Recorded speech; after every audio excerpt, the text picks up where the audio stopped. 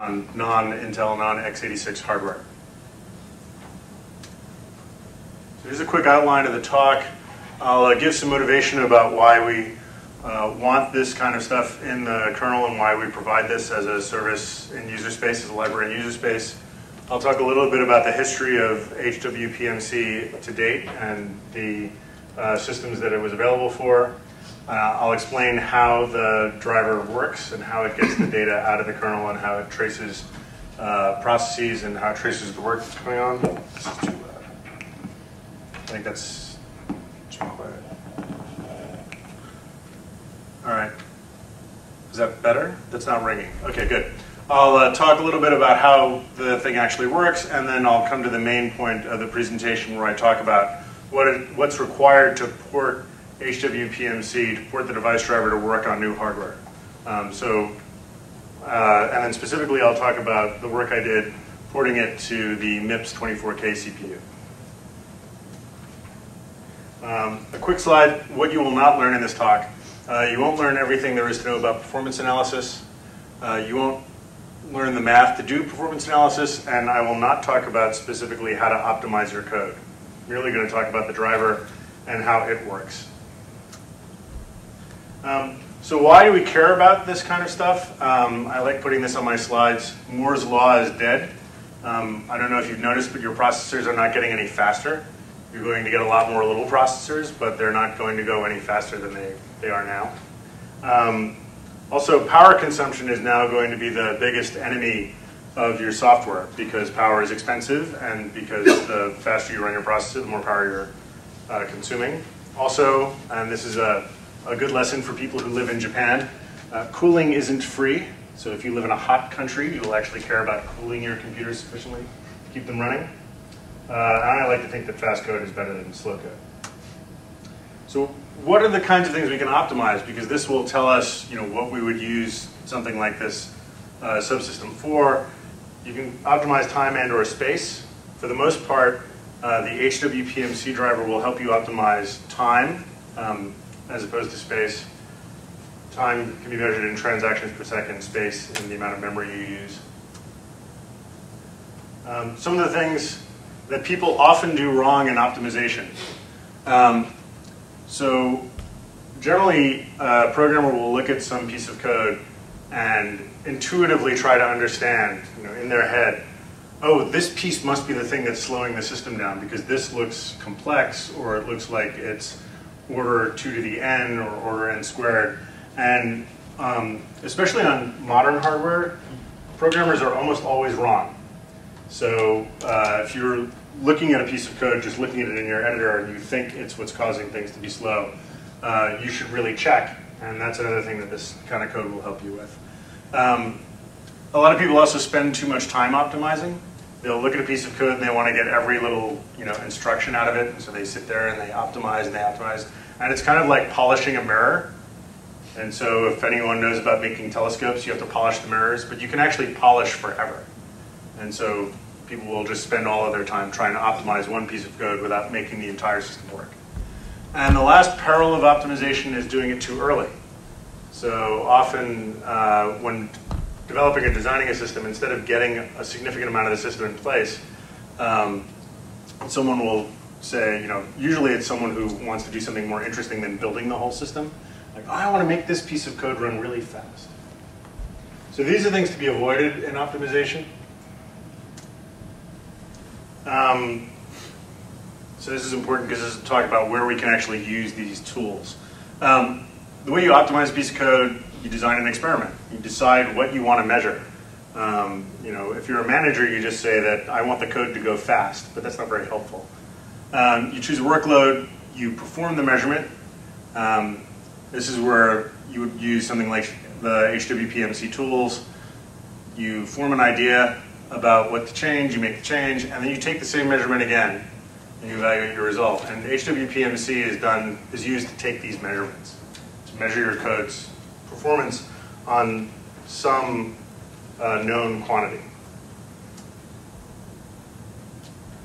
So now this comes to some of the motivation for why we have hwpmc. So how you record a measurement, what tools you use to measure the performance of your code, can bias the test, and this is what's called a probe effect. And this comes from actual electrical probes. If you take an oscilloscope and you have a board and you take a wire probe and you stick it on a trace on the board, you're going to affect the performance of the board, of an actual piece of hardware. It's an electrical engineering term. And this is true for any tool you're going to apply to software. And I'll talk about this in terms of some of the tools people have used in the past. So what you really want is you want a recording framework or a driver or a tool or something that has as low an impact on your actual program as possible. What you don't want to have is when you record your results, you find out that half of the time spent measuring the system was spent in actually measuring the system as opposed to running the system. You want the amount of time spent measuring the system to be a very small percentage of the amount of runtime of your code. And you'd like this stuff to be easy to store and replay and explain.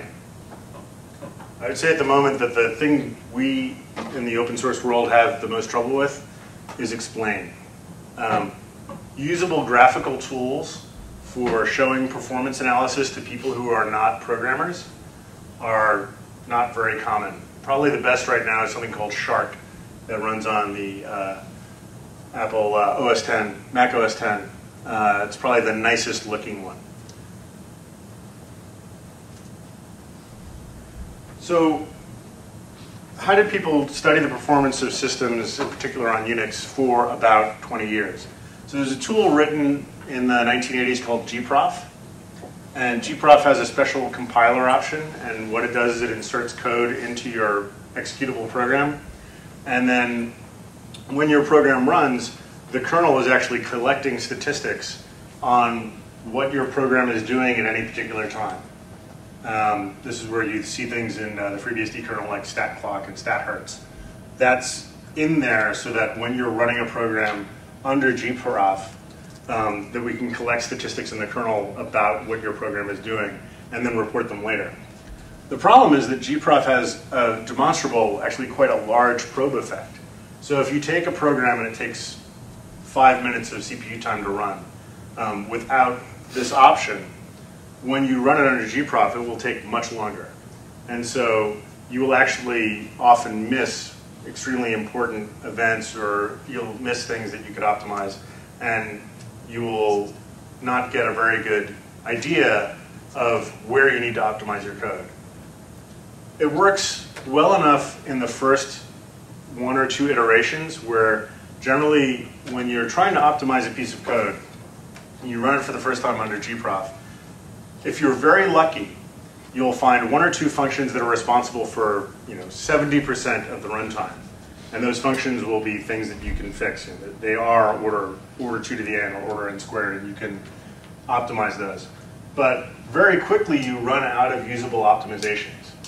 The other problem with gprof is it really only measures one thing, which is it measures CPU time for functions. So you get a list of functions, and then you get, this function took 80% of the CPU time, or 70% or 60%, and then its children took some amount. But it's not measuring anything other than that. So it's a relatively narrow tool, and it will bias the output, which we don't want to have.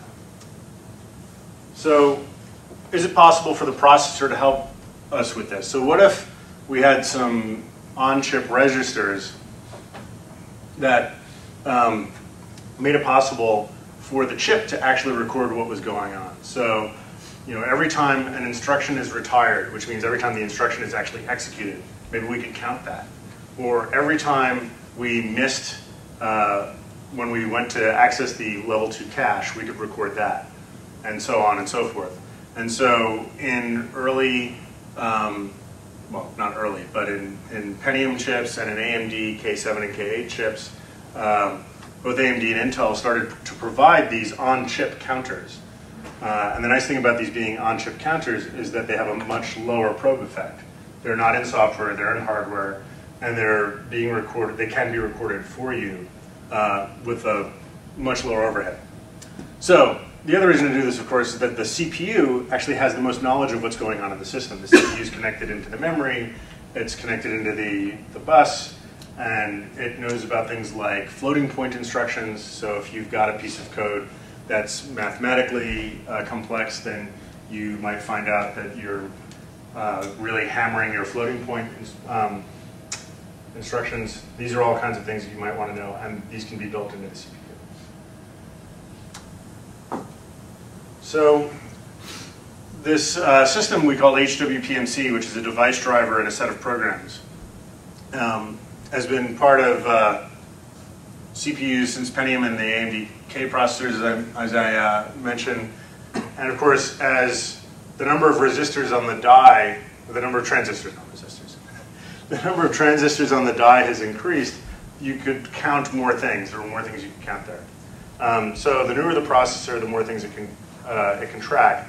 Now, embedded processors, which is what I'm going to talk about today, because I'm going to talk about a MIPS processor, have lagged in this area because they need to be lower power, they need to have less transistors.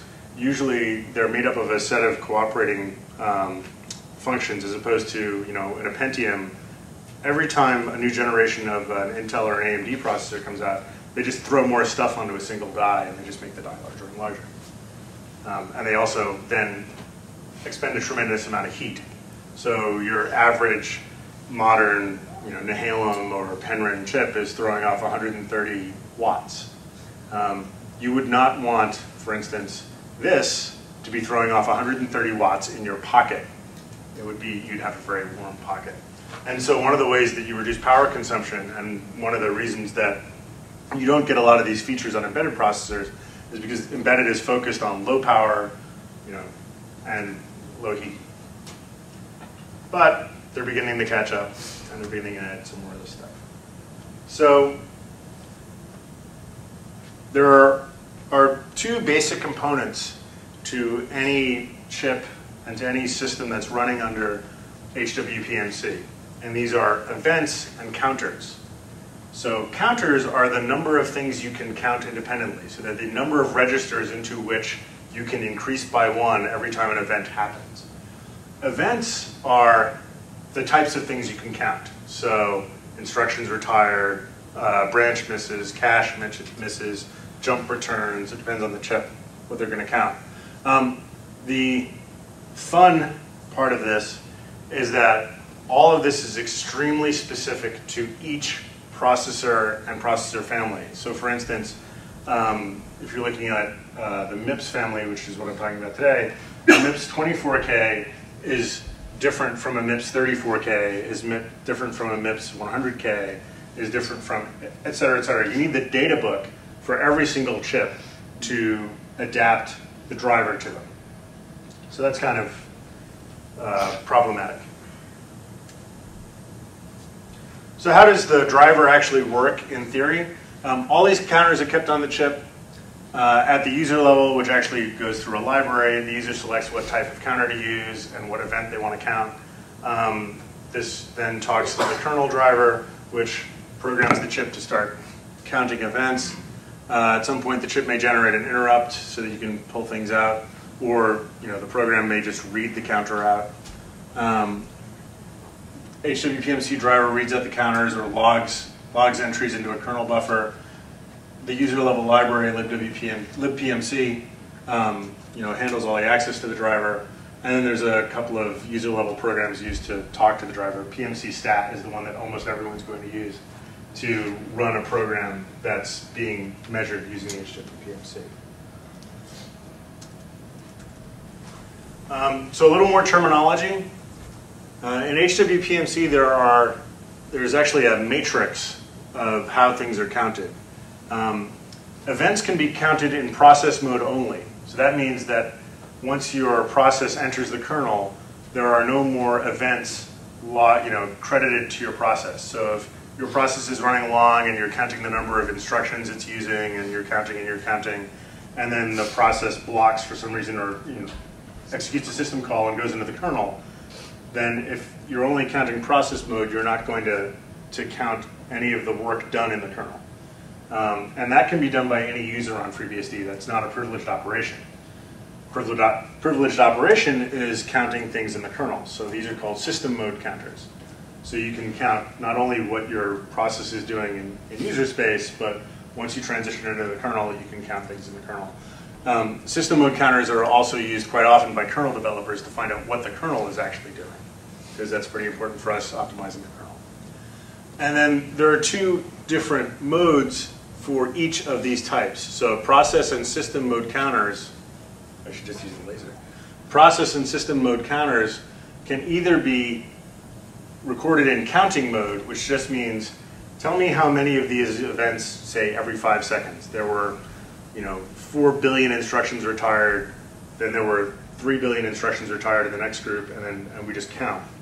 And that's really good for getting an idea of how a program is operating at a very high level.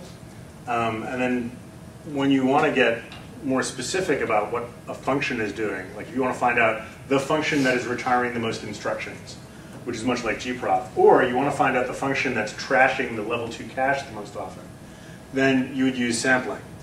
And sampling is a way of finding out, basically when these events roll over, when we get a certain number of events, the kernel will say, oh, well, show me like an n-level stack trace of what was going on when this event happened. We can statistically collect how the functions are acting within your program, and this is what gives you the gprof-like system of saying, oh, this function, this one is trashing the cache, or this function, this is doing something else.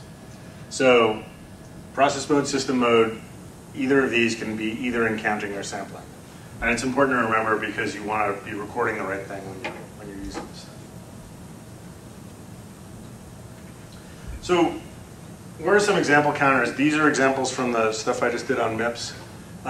You can count just pure cycles.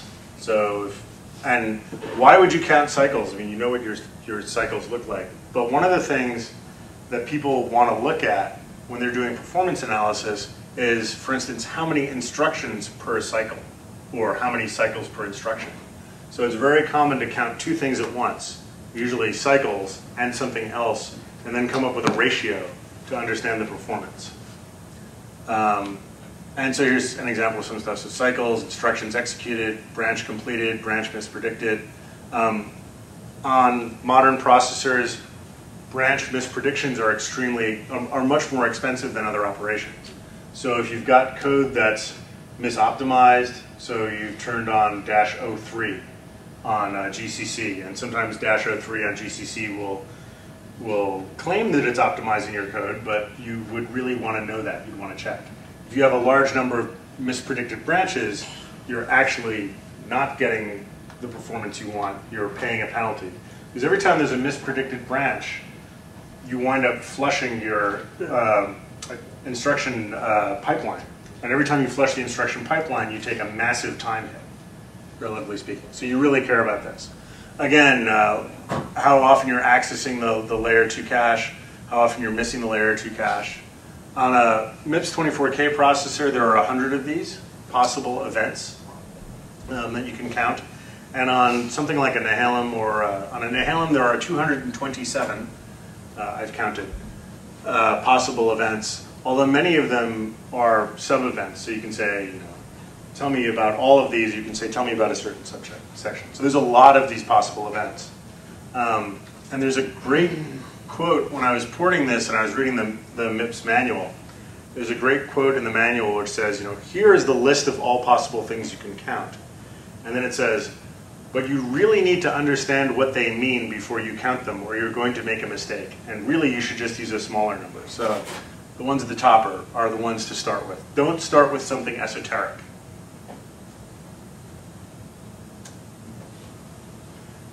The other nice thing in the hwpmc system itself, so if I go back to this previous page, I didn't show the names of these in other processors, but these are extremely specific to MIPS 24K, because what we've done is we make the names directly out of the manual, so that if you pick up the MIPS 24K manual and you look for this name, and even some of the more esoteric names, you can find it in the manual.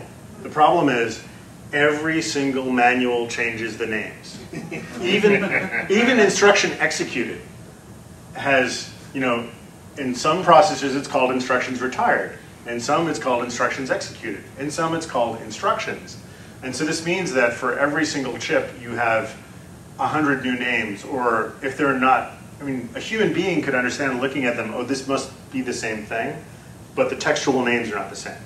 So for the most common ones, we provide aliases. So if you ask for instructions lowercase, and aliases are lowercase, whereas the names from the manuals are uppercase to tell them apart. If you ask for instructions on pretty much every chip that has hwpmc, it will figure out what the right low-level version is, right low-level name is, and count instructions for you, because that's just a much smarter way to do it. And it's a lot less aggravating for people who are using it. And so there are instructions, branches, branch mispredicts. There's about 10 of these. Yeah, of course, all the caching stuff really matters. And so the aliases make it easier to move between processors. So if you've written some scripts, so I've been writing scripts using the hwpmc libraries. I've been writing scripts to run long programs for many hours and measure them completely. It would be nice if, for instance, I go from one a MIPS 24K to a MIPS 34K, if I don't have to go through and have a version of the script that knows what my processor is. And so that's why we have these aliases. There's only a couple of programs you'll use. PMC control, you mostly use to find out if PMC is there and if it's working. You don't use it for much else. PMC stat is what people use pretty much all the time for collecting data about the program that's running. And I'm not going to talk too much about these because this is not actually a tutorial on hwpmc. We're going to talk about internals. But this will tell you, this is probably the thing you really care about. The list of all supported, actually not counters, events is the -L, capital L. So if you want to find out what all the possible things are, you can find that out with PMC control. PMC stat's what you use to measure the program. So you run PMC stat and then you give it a command line under it, and it runs that program under the system. Has many possible arguments. And I would suggest reading the manual page.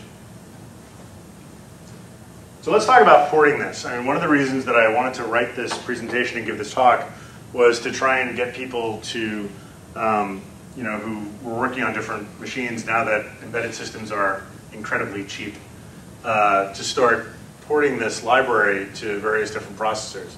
It's actually a really important library for people to have because it allows us to actually have the fastest system if we can get this stuff correct. So there's 5 sort of high-level things. You need to get the manual and then add all the events for all of the processors actually reside in a single file. So that's kind of nice. And you can find them, and I'll show those in a second. Then there's a bunch of methods I'll talk about. The hwpmc subsystem, like many subsystems in FreeBSD, provides basically C-level objects. So you write a bunch of methods in C and you plug them into a structure, and then you plug that structure into the kernel, and then that's how everything works. So you just need to get the right methods in place. You make some modifications to the library so that it knows about your new chip. Here's a really important step. Document the counters. It is extremely frustrating to read processor manuals, even for those of us who like doing it. One of the really nice things about the PMC subsystem is that from the very beginning, when there's a developer in India, Joseph Ghoshi, who wrote this system originally, and he was extremely meticulous in documenting every single counter, what it meant, how it worked, and how it should be used. And you'll find the documentation in the system and also in the library. And so please keep up that tradition of doing good documentation on this. And then you have to test it, it turns out. So there's, in terms of code organization, there's 2 places where you'll find all the code. There's the kernel driver, right? This is source sys dev hwpmc. This is the driver source code. I'll show more of this. And then there's the PMC libraries. The documentation comes with the library, so that's where the new documentation files go. And it's relatively simple to find this stuff in the tree. Okay, so this is a subset of the drivers, and this is how I want to talk about how this is organized. So here's the first file you're always going to have to modify, pmc events.h. This is where you put all of your new events. And then you'll see here this is a subset of the files in the directory. So for instance, note that there's two MIPS files. So there's a generic file for all MIPS. Like any possible MIPS forevermore will be called at some level from this file. And this file is very short.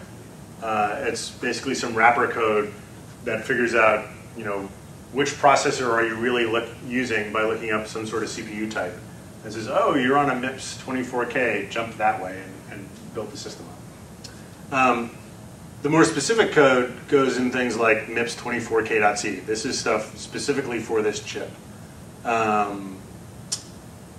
Same sort of relationship between Xscale and ARM. And the person who did the Xscale code is sitting in the room, but I won't identify him. Although he did a very nice job. I actually stole most of his ideas. So what do we put into these files? So the driver is broken up into a machine-dependent and machine-independent code. I spelled initialization wrong, I just noticed. hwpmc is fully, SMP compatible. It knows about the fact that there may be more than one CPU. So there's per CPU initialization, per CPU teardown. These are what you use for sampling in sampling mode. So when we context switch in, we need to know that the process has been context switched in, right? So that we know that, oh, now, do we need to start counting these? And then switch out, and then the interrupt. And I'll actually show some of these functions, but not all. And these are the really low-level functions you're going to get. One of the important distinctions in hwpmc, and I should have ordered this table slightly differently.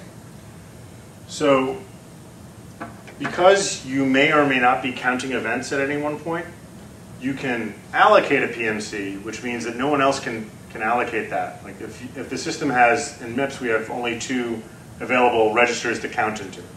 So you can allocate the register, but not be counting. You can say, okay, I'm waiting for this, and then when we switch into that program, I'll start the counter. When we switch out of that program, I might stop the counter. Or there are different libraries that do different things, like the system that Brooks talked about, PAPI, that he talked about in his high-performance computing talk. That library specifically allocates a counter, but only starts counting when you make a call, and then stops counting when you make another call. And that's used for very fine-grained work in PAPI. So you need both an allocate and release set, which means I want this counter, don't give it to anyone else. And you also need a start and a stop. So the way that the code actually works is it will say allocate, start, stop, probably read the counter to get some data out of it. Start, stop, read, start, stop, read, etc. And then when the program like PMC stat or some other program is done and it exits, it will release the PMC for use by other people. So these 2 slides, these are the things you need to implement in order to port hwpmc to a new architecture. Okay, so let me talk a little bit about what the MIPS 24K chip is. The reason I did this particular chip is because there is a board, I don't know if anyone's got one here, but there's a board called the Router Station Pro, which is an incredibly cheap MIPS development board. It's got a 4-port Ethernet switch on it. It's $89 US, which is cheaper than a good meal in Tokyo. They're really cheap. It uses a Release 2 MIPS 32 processor, so it's a 32-bit MIPS, not a 64-bit.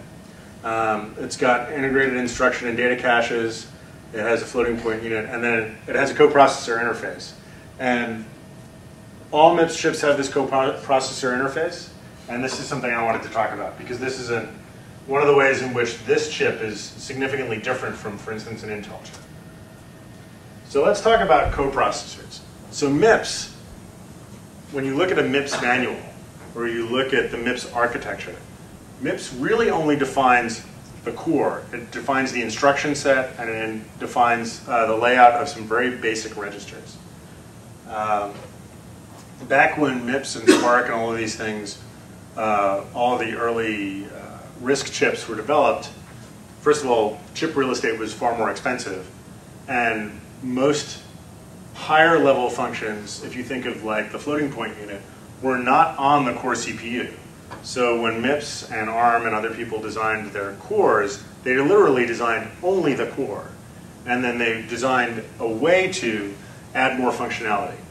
And over time, this is, all this coprocessor stuff. Now, almost anything that you're used to using in a modern processor, floating point unit, these counters, a lot of caching, some of the caching is handled through what's called the coprocessor interface, and that includes performance counters. This is completely unlike an x86 processor. In an x86 processor, you don't have to think about the fact that you have to go through a special coprocessor interface to access a special function. And so there's a set of registers called the coprocessor registers, and you read an index off the coprocessor register to get to your special function. Performance counters are always off of index 25 on MIPS. So what does the MIPS 24K actually provide us in terms of performance counters? There's 2 counters and 2 control registers, and they're tied to each other. So performance counter 0 is just a 32-bit wide counter, and it can count up to 32 bits. And then it is tagged with, it is paired with a control register that has bits for things like, what event am I counting? Is the event counted in system mode, exception mode, user mode, and one other mode? No, just 3 modes, E, S, and U. User supervisor and exception. So performance counter 0, there's a counter and there's a control register. There's about 100 events, as I mentioned. One of the interesting things about the MIPS 24K specifically, and that branch of the MIPS family, which I've discovered is not the same as other branches of the MIPS family, is that most events in the system on the processor can only be counted in either performance counter 0 or performance counter 1, but not both. And they're actually locked to a particular counter. So I'll explain this by showing you the code in a moment. So the way to think of most of the events on this processor is in pairs. So for instance, I said earlier that many measurements are taken as ratios, instructions per cycle or cycles per instruction, branches completed compared to branches mispredicted. So this is one of the sets that comes in pairs. Right? So how many branches did I complete, and then how many branches did I mispredict? And these have to be locked into one or the other counter. All right. So what does it look like when we add this kind of stuff to the file? I'm not going to read this whole thing to you, and I realize that those in the back will. If you're wearing glasses, this is your eye test for the year. So one of the nice things in the hwpmc driver and in the library in general, it's actually a really nicely written piece of code, the system in general. And so there are very convenient aliases, macros, for just setting all this stuff up. And if you get the macros right, it all, quote, just works, unquote. Probably the 2 most tedious things, the one most tedious thing you will do is go through the manual, extract all of these names, and then put them into a macro. And so there's this massive macro here. So, MIPS 24K, and these are the events, cycles, instructions executed, branches, et cetera, et cetera. And these come right out of the manual. So here's what I was talking about, though, in terms of counters have to be in, events have to be in counter 0 or counter 1. So for instance, and you see we've got these three macros here. Some events can actually be in either 0 or 1. And the obvious ones for this are cycles and instructions executed. Since you're going to want to measure many things in the system against cycles or against the number of instructions. So for instance, you might want to know how many branch mispredictions that I have per the number of instructions I just executed. That's a really important thing to know if I'm missing, if my branch mispredictions are a lot of my instruction flow. That's expensive, we don't want that. So these two, cycles and instructions executed, can be counted in either 0 or 1. This number at the right-hand side is actually the number from the manual, which says, what is this event number? So the problem here is that for many of these, it's the same, and we had to differentiate them. And so there's a, counter 0, counter 1. So if you look at some of these, let's take a look at the first few. You'll notice how they were set up in pairs: access and miss, access and miss, access and miss. We want to know the ratio of the number of times we access the instruction cache to the number of times we actually missed it when we went to go get an instruction. And so the way they make these counters usable is that, okay, well, I've got two registers in which I can count these events, and then I just put, if I want to measure instruction TLB access versus miss, I can do those two. Now I can't, for instance, measure instruction misses versus data misses, because those would both try to go into counter 1, they would collide, and the driver will tell you, oh, I'm sorry, so what actually happens in the driver is we allocate the first one, we would allocate the instruction one, and then the next allocate would come along and we'd get E invalid, it's full, you can't have this one. So you have to be very careful on this architecture which things you try to measure. Now, of course, the driver is smart enough to not let you do this. It will return E invalid, and PMC stat will say, I'm sorry, you can't do that. But it's something you need to know if you're going to use any of the MIPS architectures, any of this branch of the MIPS family. And you have to, one of the other things you have to provide when you port the driver is the aliases. At the moment, I've just got these three in here: branches, mispredicts, and instructions. I have not put in the cache stuff yet, although I will.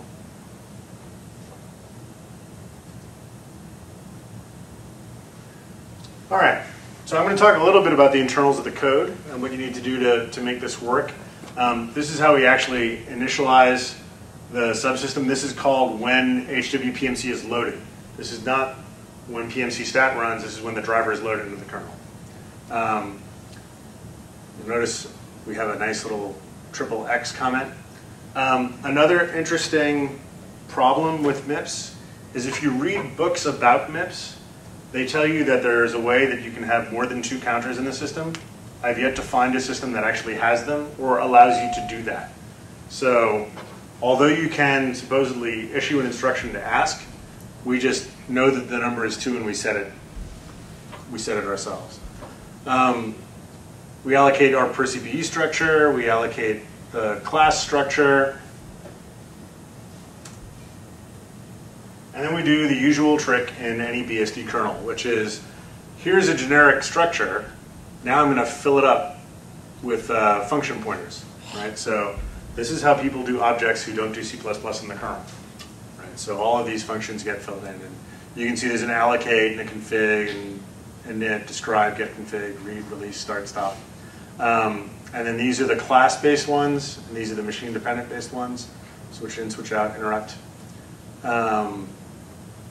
Fix for 64-bit MIPS. This will not get fixed because this code's not going to be generic enough for both of them, so that's actually going to remain 32. And I just started porting this to a 64-bit platform, and I just put 64 in there. But it has to know, this indicates how wide the register is. And this is how many PMCs you provide. This is the capabilities. And then this is the class name. So we try to come up with short but descriptive class names. Please, if you're porting this, I really want you to port this. don't make really long names. They're very hard to read. So I talked about how the counters are actually allocated, and the fact that certain events can only be in counter 0 or counter 1. Well, how do we do that? In the allocation routine, we had this, where are we?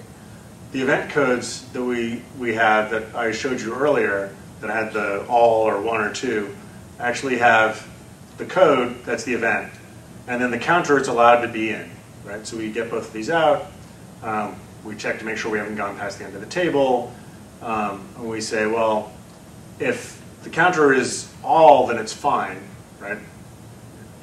Do the Boolean math the other way. And when we enter this function, we actually get an argument called RI, which means row index. So if you have 2 counters available in which to count events, then that row index can either be 0 or 1. And so you're checking against the row index. So, and this is where we're returning E and val. This set of code is how we decide when we're going to count.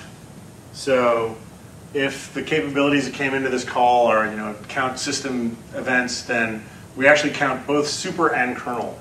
So in the MIPS, you don't just have user or super user. You actually have 3 levels, which is kernel, super, and user. So if either of them, then we just do both, and then we configure the event. This does not start it running.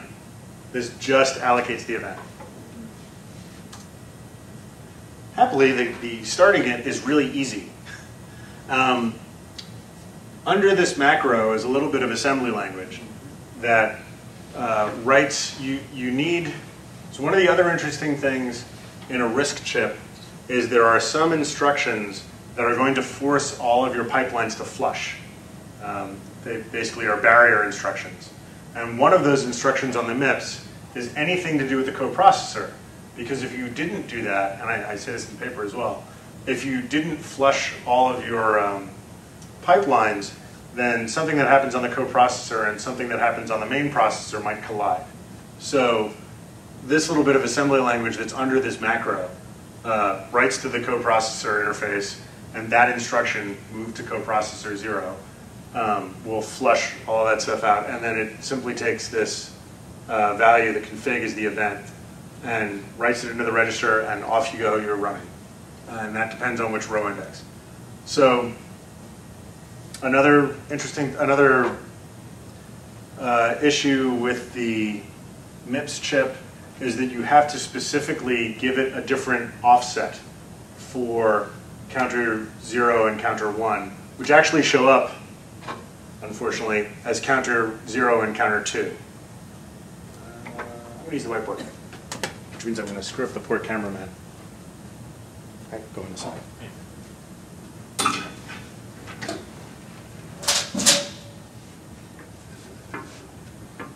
I'll keep this out of the screen.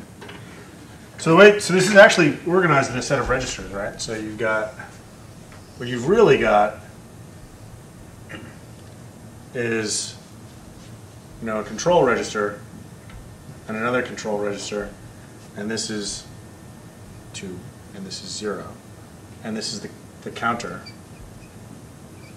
0, and this is counter 1. It would have been nice if I could have had a single macro that said, given this, do either one. But since I actually had to parameterize it such that it could do an offset, there's a little cheat in MIPS in their coprocessor interface. So if you've got the coprocessor interface, which is CP0, that's what they call it, CP0. And CP0 has an offset of 1 to, I forget what the maximum number is, but 25 happens to be where the performance counters are. And certain of the coprocessor interfaces are special. And special means that they're an exception. So in order to get to this, you have to use an instruction, move to coprocessor 0, 25, and then you've got to give it an offset, 0. And so that's why this code is a little silly, but it does work.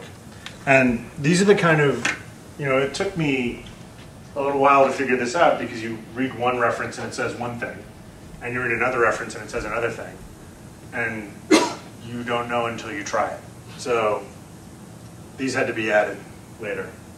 But this is all that you need to, once you write this configuration into the control register, you're counting. Events will be incremented in this in the register until you clear the register out. Clearing the register out is really simple. You write 0 to it. Since the data is actually accumulated here, zeroing this out zeros everything. So you could optimize, although I didn't bother. And since the control register has several fields, I could just flip a single bit. But there was really no point. It's cheap to write a 0, it turns out. And so I just did that to turn off counting, and then I just rewrite the whole register next time.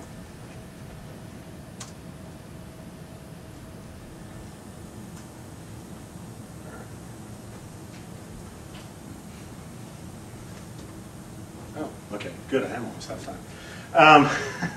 So there are some manual pages that you can look at to, look at how this stuff works. The driver manual page is really useful mostly for tuning the driver. The original version was written for much smaller memory, much slower machines, and so the number of samples and things that it records is still fairly small. And on a modern processor, you really want to increase, you really want to change the tuning values so that you're capturing more data. One of the first things you'll find if you run this on something like a fast penrun or even a fast MIPS is that if you start sampling data, when you exit, the program will say, oh, I missed a whole bunch of data that you could have had because your sampling buffer was too small. So you want to take a look at the tuning information and make the sampling buffer larger. I mentioned the control program, the statistics program. There's a new program called PMC Annotate, which is quite cool. It does a lot of what PMC Stat with gprof output did, but it does it better. You can actually add calls from the hwpmc library directly to programs if you want to measure things within your program. That's a little tedious, and I've yet to do that. Instead, I use this thing called PAPI, which we've talked about. So this is my pitch to get you to try this code and to pitch in and help with this. So adding support for new processors is fun. Really? CPU menus. I used to have hair. So support for more MIPS is on the way. Xscale's already in the tree. There's a lot of embedded chips, and I've done embedded systems for a long time. I think they're really a lot more fun than desktop systems. First of all, they're smaller and quieter. And these things are now really cheap. I mean, when I started doing embedded work, I will not tell you how many years ago, the machine next to my desk was $5,000, right? And now I can have one of these things for 89 bucks, or an Octane for $33, Octane 2. Although getting it home would be hard. But there is more of this on the way. I'm looking at 2 new MIPS ports, and I know that people are looking at more PowerPC stuff. So if you want to learn more about how to do this, if you're working on MIPS, this is a great book. CMIPS Run, 2nd edition. Ignore the fact that it says Linux on it. There's like a little Linux chapter he had to throw in, and I'm willing to forgive him for that. But the book is excellent. It's one of the best written books about a processor that I've ever read. That I've read more than one is probably unpleasant. But Dominic Sweetman. And then, the MIPS 32 architecture, volume 1 is where you'll find this stuff. And then if you're using these tools, I really strongly recommend this book.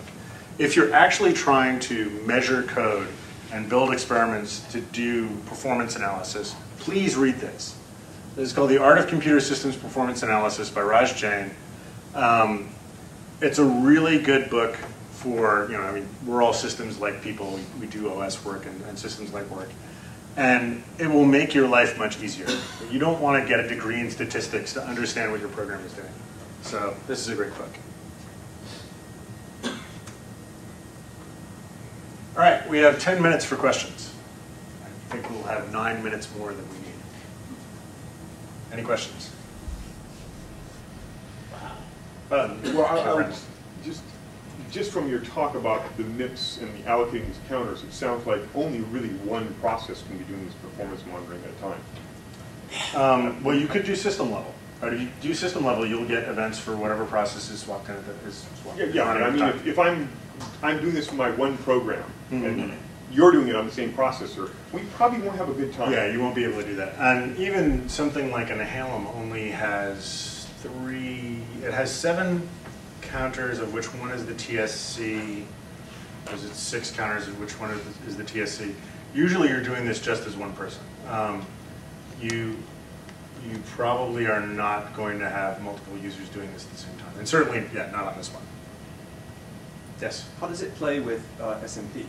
I mean, if your code gets moved to a different processor, do the counters follow it? Yeah, so, well, of course, on this one, it's not going to matter because this isn't an SMP processor. But on, yes, the reason there's all the PCPU stuff in the driver is because, yes, it'll follow you. Okay. So, and like an AHALM or a Penrun or one of those, it knows, it gets the counters correctly for you. Nice. Yeah, so it works on SMP. Other questions? All right, thank you very much.